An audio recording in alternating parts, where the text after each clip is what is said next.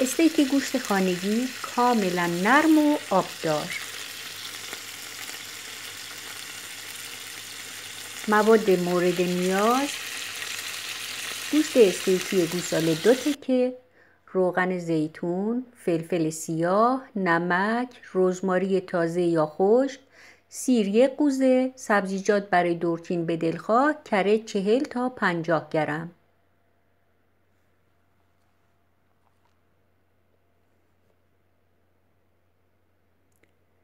گوشت استیکی معمولاً دارای قطر هست، قطری بین نیم تا 2 سانت، بسته به ذائقه و اینکه بخواین پخته تر بشه یا اینکه آبدارتر باشه.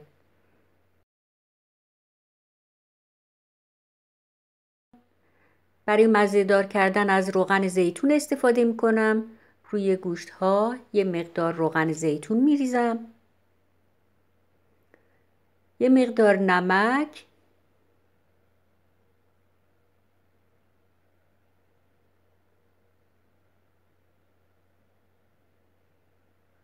یه مقدار فلفل روی اونها میسابم به صورت پرک.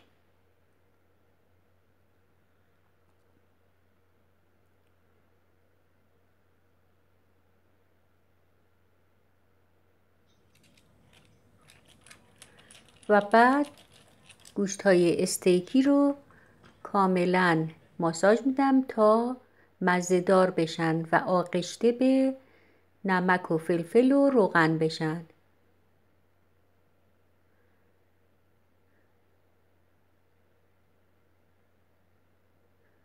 طرف دیگه گوشت ها رو هم به همین شکل.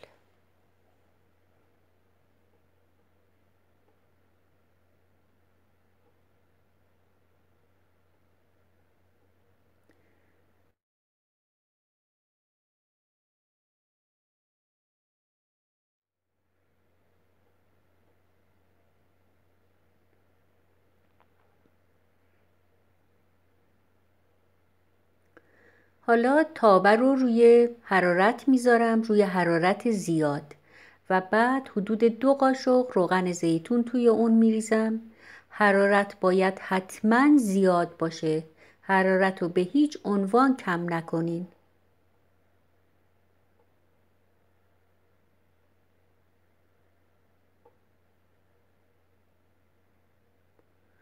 بعد یه مقدار رزماری خشک توی اون میریزم.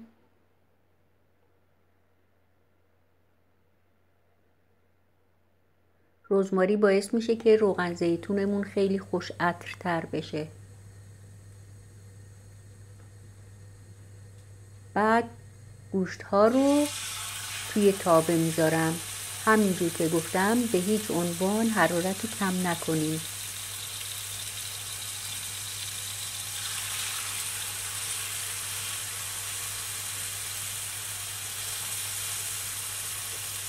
موادی که گفتم برای 2 تیکه استیکه.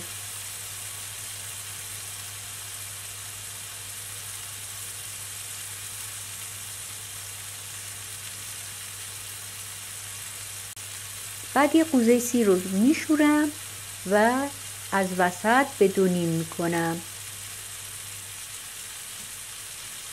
حدود 2 الی 3 دقیقه با حرارت زیاد استیک ها رو یه طرفشون رو سرخ میکنم و برمیگردونم تا طرف دیگه اونها هم یه مقداری سرخ بشه.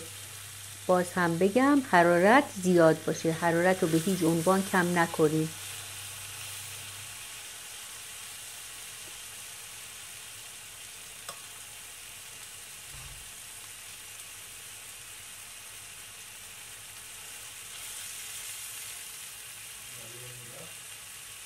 سیرها رو به این شکل از وسط نصف کردم. پوست سیرها رو نگیرین. بعد از سبزیجاتی که دوست دارین میتونین بذارین کنارش سرخ بشه. من از فلفل دلمه‌ای، گل کلم،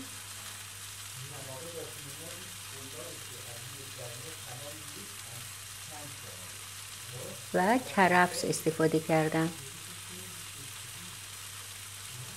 از هر نوع سبزیجاتی که دوست داشتین میتونین کنارش بذارین برای دورچین. یه مقدار روغن زیتون روی سبزیجات و استیکا میریزم.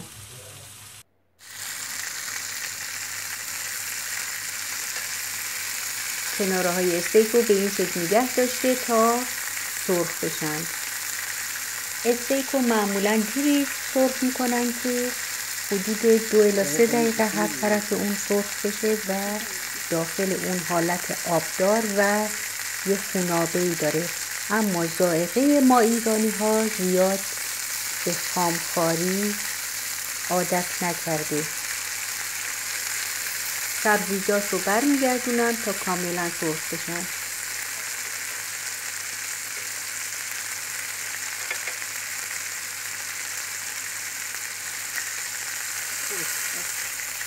حالا حدود 40 تا 50 گرم تره رو توی تاوه میذارم.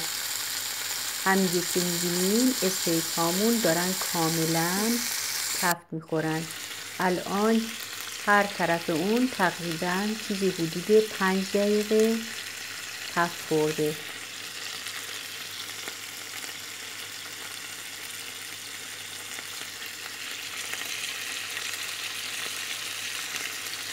و در کل چیزی حدود 5 دقیقه هر طرف اون تفت خورد. حالا غذامون آماده است. یه استیک خوب و خوشمزه با این سیرهای تفت خورده که خیلی خوشمزه است و سبزیجات سرخ شده.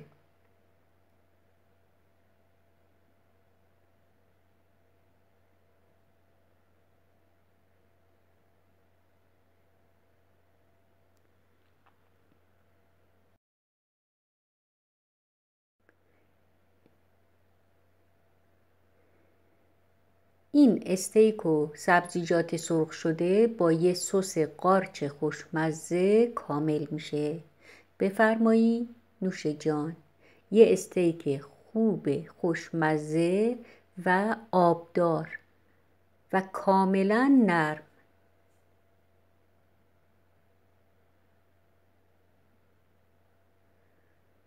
دوستان لایک، کامنت، اشتراک فراموش نشه. متشکرم از همه شما.